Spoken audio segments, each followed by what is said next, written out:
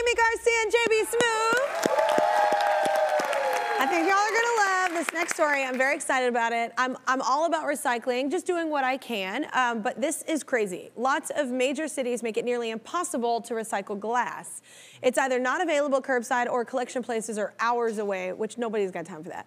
That's exactly what was going on in New Orleans until our next guest decided to step up. Now, not only have they recycled more than 2.5 million pounds of glass, they're using the recycled glass to help improve the community. That makes them rad humans.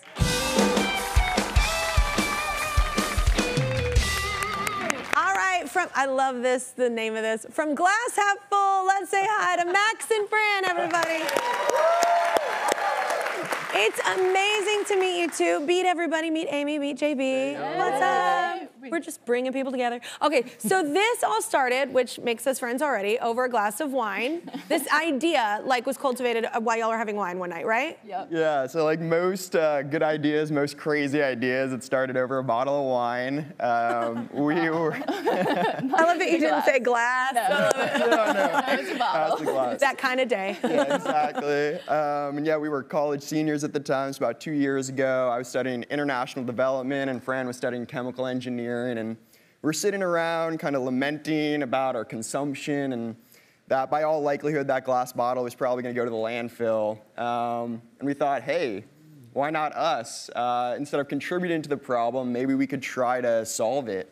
Yeah. And we broke out the computers, started doing our research, and we realized, yeah, we could take this glass waste and turn it into something that actually benefits our community over and over and over again. So we launched a GoFundMe, and the local paper picked it up, and we ended up raising $20,000, and we're able to buy our first glass pulverizing machine and bring it to our college backyard. I just love that you own a glass pulverizing machine.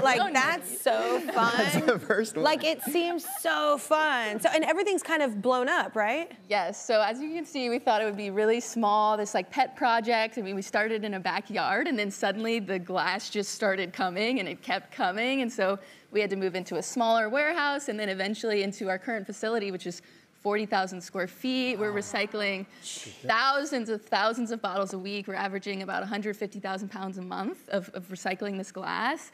And it's just grown so much bigger than we ever expected. Because y'all work with restaurants, you work with people that usually dispose of a lot of waste, right? Exactly. We have residential customers that we pick up the glass from. We also go to casinos, hotels, bars, and then of course we have a free option where anyone can participate to keep that program accessible.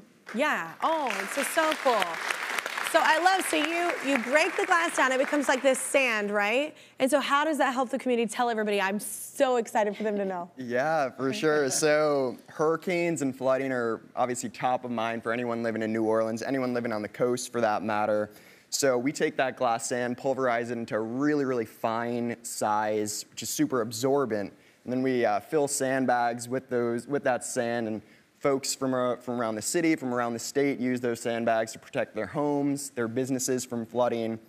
So we're already making a dent in preparing against disasters. But our ultimate goal was always to try and restore the Louisiana coastland. Louisiana loses about a football field's worth of land every 100 minutes due to coastal erosion. So again, really, really top of mind. And when we realized that we could actually solve that issue and take that glass waste and use it as sand to combat those problems, because we don't have enough sand to combat the erosion crisis. You're building it back up. It's crazy. Yeah, we're building it back up. We jumped into action and haven't looked back since then. It's so cool. Are you into helping combat climate change? I know that do you and your wife have garden? Y'all grow your own? Yeah. We have a vertical gardens called LA Urban Gardens. It's like a hydroponic garden. Is absolutely the most amazing thing ever. We are vegans, yes, and to walk out your home and go to your own little garden and cut up what you need and cook what you need instead of getting in your car and driving to the supermarket for stuff you don't need. But to have it there is the most amazing thing in the world. It's so cool. Yeah. But this ripple effect that you're doing is so huge and so cool and innovative. Yeah. I love it. I love it. So what's next for y'all? So, like I said, we've seen so much demand for glass recycling that the next step is hopefully building out a new facility that's capable of recycling all of the glass in the Gulf South region, and then making a dent in our coastal erosion issues. That's amazing. Thank you. I mean, who would have thought you could do, I never even thought of that. Well, if you're unsure of what the recycling restrictions are where you live, check your city's website.